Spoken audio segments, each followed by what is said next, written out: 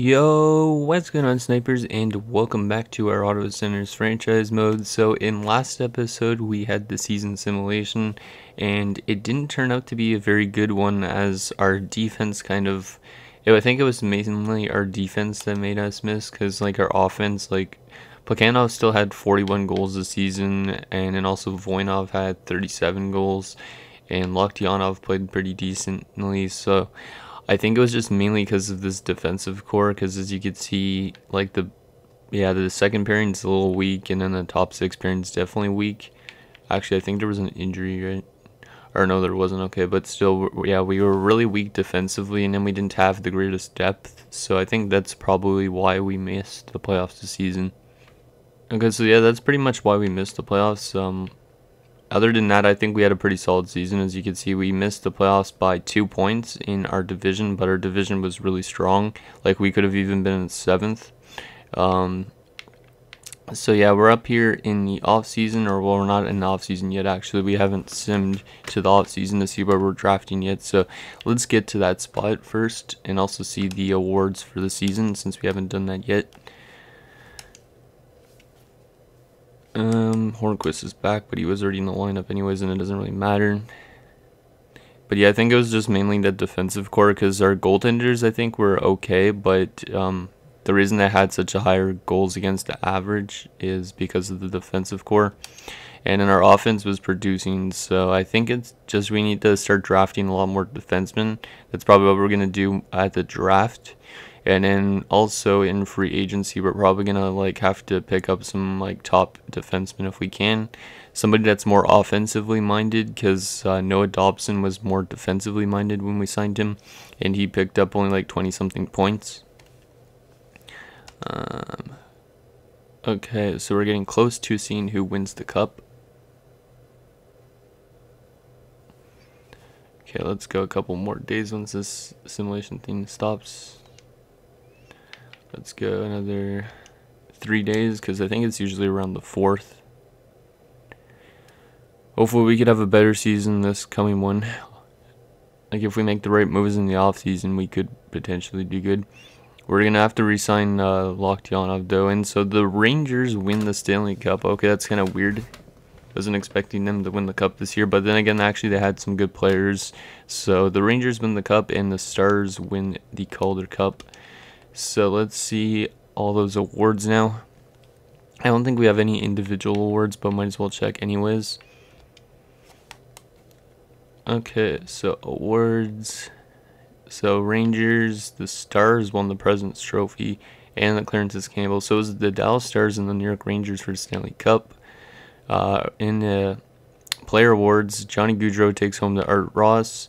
Leon Draisaitl takes home the Hart. The Norris goes to Seth Jones. Johnny Gaudreau gets the Lady Bing. Oleg gets the Calder. I don't even remember this guy getting drafted, so he must have been a late rounder. Mantha goes to gets the Conn Smythe with the Rangers, so he must have had a really good playoffs. Robertson gets the Vezina. Carter Hart gets the Jennings. Spruev gets the Masterton. Nikas gets the Selke again. Wow. He's winning a lot of those. Leon Draisaitl gets the Ted Lindsay, and Ramsey gets the Maurice Richard. In terms of the AHL, any guys for us win any awards? I don't think so. Yeah, nobody won awards for us. I didn't expect anybody to, because we don't really have the greatest prospect pool anymore, because a lot of these guys are getting older. Okay, so let's sim to the draft and find out our draft spot location. Hopefully it will be top 10 no matter what, I think. Okay, never mind. So we finished with the 12th overall pick, so hopefully we could find something decent at that spot. We're probably not going to, but for the top 5, Minnesota has the top pick, Nashville has second, followed by Washington, Arizona, and San Jose. Okay, so we have number 12. Yeah, we're definitely going to still have to go after defensemen, though. And retirements roll out, and Evgeny Malkin hangs them up at age 42. Wow. Phil Kessel hangs them up at 41. Stamkos retires. Sagan retires. Wow. Yeah, this was definitely a big retirement group. Ryan O'Reilly, Jeff Skinner, Ryan Johansson.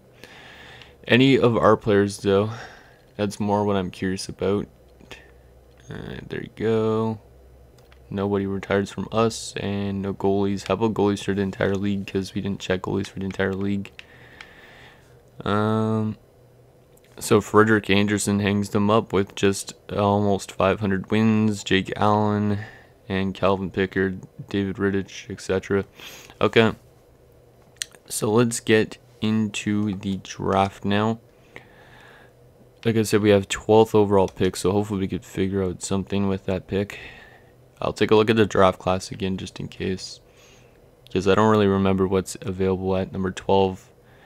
So 12, wait, where is 12 even? Oh yeah, 12.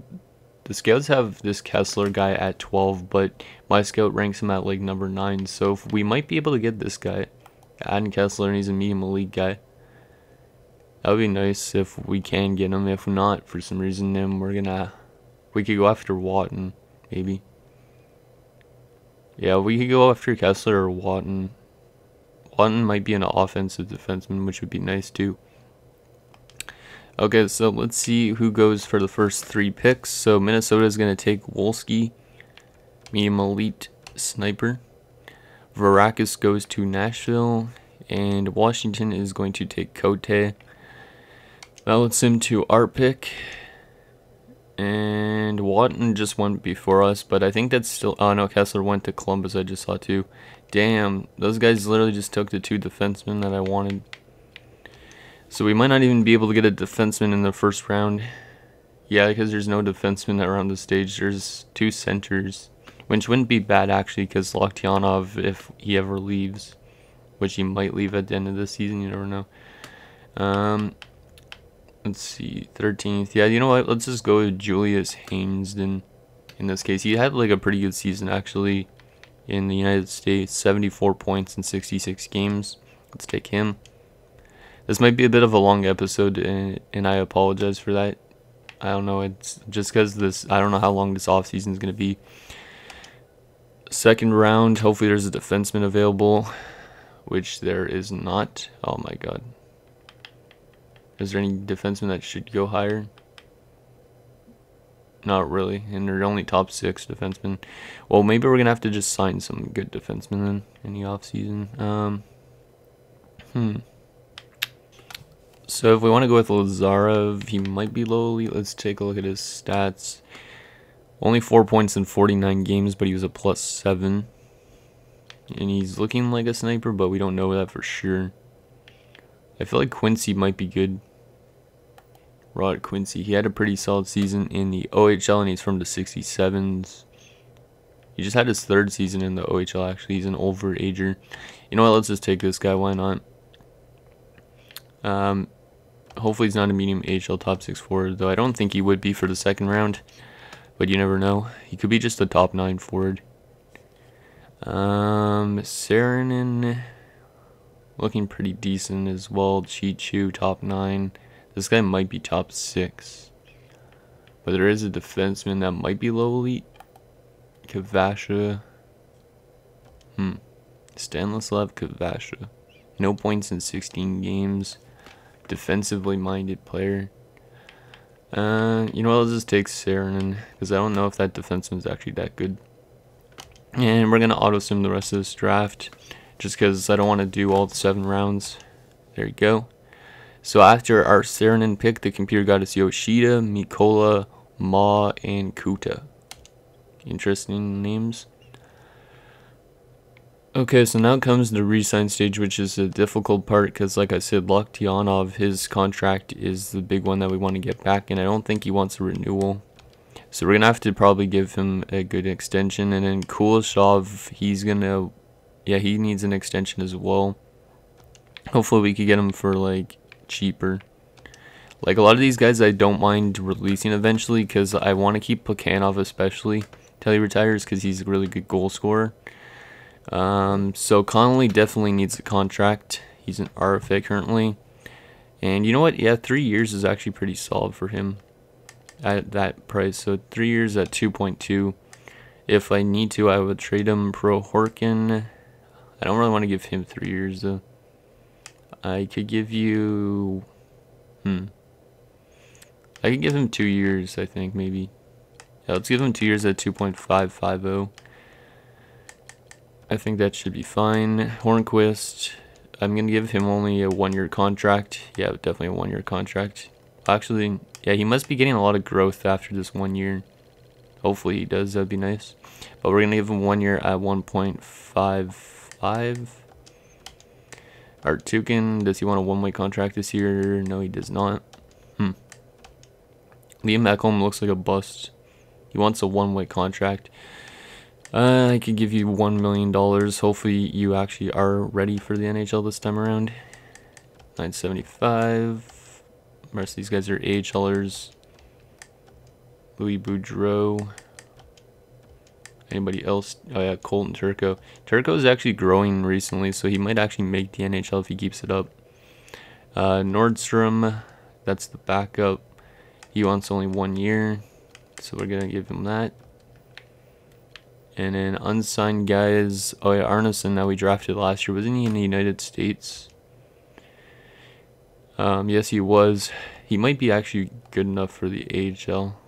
Nah, I'm gonna leave him another year, I think. Defenseman wise, we should probably sign some of our defensemen. Yeah, let's sign this guy, even though he's a low top 4. Let's give him a chance for the AHL, because we need to get some of these defensive prospects growing. Haynes we're gonna sign just because of the fact he might be medium elite. We'll see what he is. He's probably only top 6 forward, but we'll sign him. And Dillman, no thank you. Wasn't there a 20-year-old that we just drafted as well? Who is the 20-year-old that I drafted? Wasn't Haynes, Mikola. Oh, it was Yoshida. Yeah, we should probably sign Yoshida. Or no, it wasn't Yoshida. I drafted. The computer drafted us this guy as well. Since they're 20-year-olds, they should have higher overalls, so they should be good for the AHL, but I don't know that. Mikola. And we'll leave those guys for now. UFA wise, now this is the hard part. Noah Dobson, I'm definitely releasing. Free up some of that cap space. Okay, so Lokdianov, like I said, I want to get him back. Definitely. He doesn't actually want a lot of money. I could give him 3 years. Yeah, 3 years. Let's go 7.750. Hopefully he comes back to this team, because like I said, he's just like a really good offensive player on that top line. This medium elite goalie I don't think is going to pan out. Oh, that was a funny joke actually. I didn't mean to say it like that. A pan out though, because he's Leonardo Pan. I don't know if he's going to pan out. I don't think so. We're going to release Pan. And Kuleshov. Wow, he wants a lot too. I'm not going to give him multiple years. Or if I do, actually, let's give him 2 years. Yeah, let's give him 2 years at... He probably wants $10 million. He actually wants an extension, though, so he might not. So let's give him 2 years at 9.6... Or 750. Yeah, let's go to 750. A lot of these other guys, though, are going to be hard to get back. You know, I'm going to sign everybody that I can, guys, because I don't want you guys sitting through all this, because this is boring as shit. So I'll see you guys in a second. Okay, guys, so I got everybody back pretty much, except for I did release a lot of the bottom 6 guys. So, like, Anthony Beauvillier. I also actually released Paul Bowl, and I think there was a couple others. But Paul Bowl is one of the ones that you guys would remember, because he was with us for, like, the last 4 seasons, I think. So, yeah, I released him. Just because I want to kind of figure out what we need first. And I don't know if we need him, because I think Westcott will be jumping to the NHL this year. So let's take a look at our centers. So we got at least 2 centers. Anybody else could play center. Some of these guys might be able to play center. Fuji. Is he good at faceoffs? No, he's not. How about Lou Joseph? No, not really. Hornquist? No. Connolly, I think, was. Yeah, Connolly could play face-off as well. So we have 3 centers so far. And 1, 2, 3, 4, 5. Actually, let's just count how much we have for forwards. So we had 2 and then we have 6 here, so that's 8. We could have Shvidki technically too, so let's just say 8 for now still though.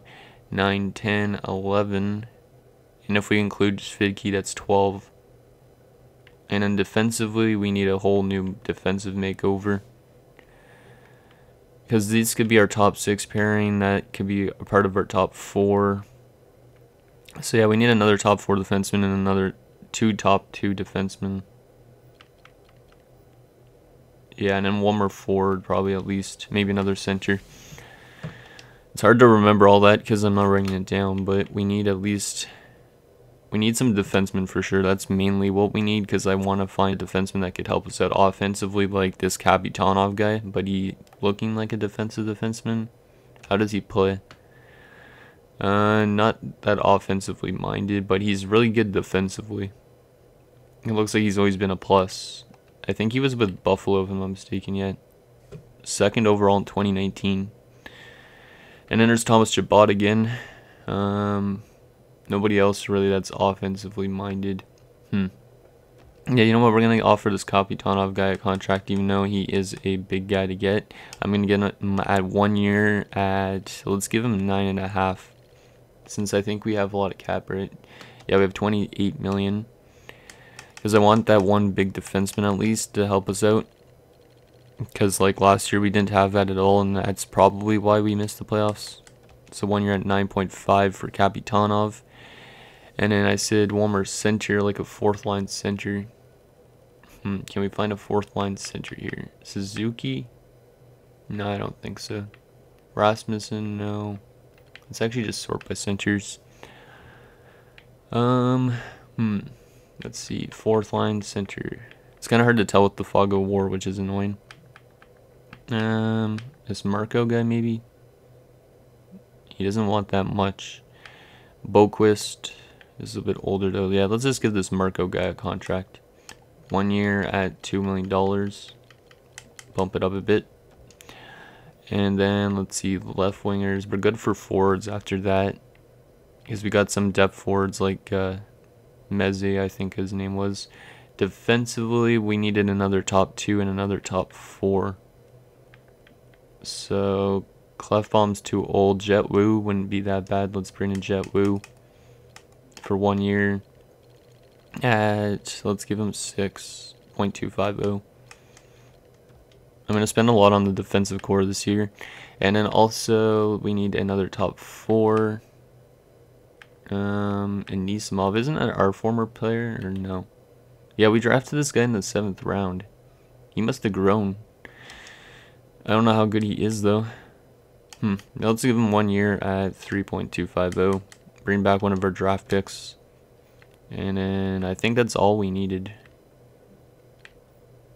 I'm pretty sure. Yeah, I think that's all we needed. There's a medium elite goaltender that's looking like an 84 maybe. But I don't want to bring in one because we already got ours. So yeah, I think that's all we need.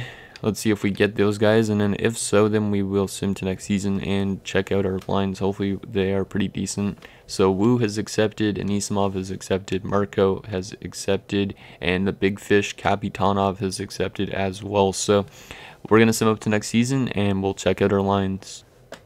Okay guys, so here is our lines. So there is a bit of a problem. We have to play Westcott as a center, even though he's not really a center. Like, he's got 71 looking like on faceoffs. But we might change it if Marco is worse and put Marco down to the 4th line. I don't know how good he is yet, so we're gonna have to figure that out at the start of the next episode. Other than that, our offense looks pretty nice and deep, and then defensively we're pretty solid on the top 2 and somewhat the top 4, but the top 6 is still really weak. So I feel like we could still upgrade our defensive core during the season, like maybe make a trade or something. And then goaltending wise, we're pretty solid, and scratched wise, we got 2 depth forwards in Meze and Shvidki, both 78 overalls. We might have to find a depth defender. And then in the AHL, our system's kind of ruined because we got some defensemen playing offense on this 4th line because we don't have enough forwards. But Julius Haynes, who we just drafted, is going to be playing in the AHL this year since he was playing in America last season. So hopefully he's good enough.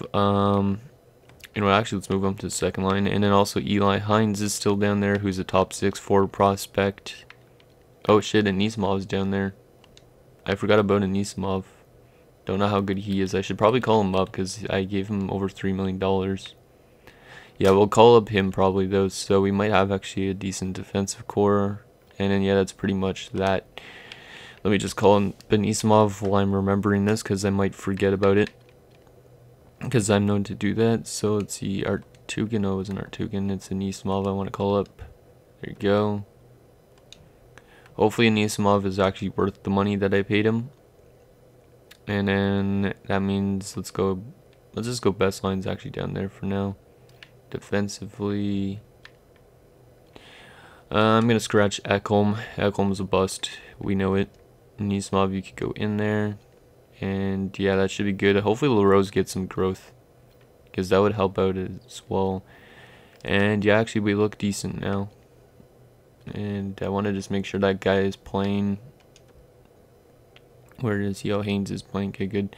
So yeah, anyways guys, that is going to do it for this episode of our Sens franchise mode. So in next episode, we're gonna sim at least most of the season. I want to do all the way up to the deadline at the very minimum, and hopefully we could make a big splash this year, because we're listed as a contender. Last year we were listed as hopeful, so hopefully this year we actually make the playoffs, because last year was just one of those years where we just didn't make it. It was one of those weird years actually, because it was one of the first years in like quite a while that we missed the playoffs after like making it to the second round like 4 or 5 straight seasons. So okay guys, this pretty much wraps up this episode of our franchise mode. So I wanted to give a quick shout out to my sponsors over at Oilfield Jersey Co. They have an abundance of NHL merchandise, including these awesome hats, which I'm going to show you in a second. They got these sick socky hats like this, which you could actually wear inside out too. As you can see, they're also reversible, so you could wear them with the socks inside, which is pretty neat. Go check out their website. The link will like appear right here. And then also you could use coupon code SNIPE to save 10% off your orders. So that's pretty decent, like you're saving the tax on something like this. So go check those out, and yeah, let me know what you guys think about them. I really like them actually. They're pretty stylish. Like I think I'm gonna be wearing these a lot when I make like videos and whatnot. So anyways, that's gonna wrap it up for this video. So thank you guys so much for watching, and I'll see you guys next time. Peace.